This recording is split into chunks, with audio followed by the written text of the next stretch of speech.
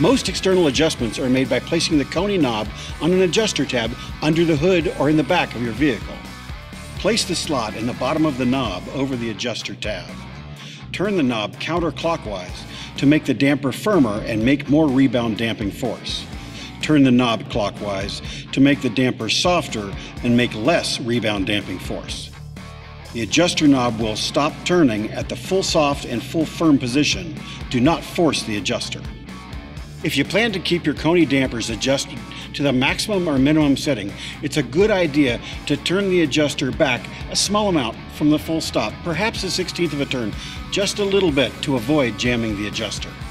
Some KONI performance shocks are double adjustable or independently adjust rebound and compression damping. To adjust compression, place a straight blade screwdriver in the adjuster slot near the bottom of the damper. Turn the adjuster clockwise to make the shock firmer and make more compression damping force. Turn the adjuster counterclockwise to make the shock softer and make less compression damping force. There are 12 distinct clicks in the compression adjuster.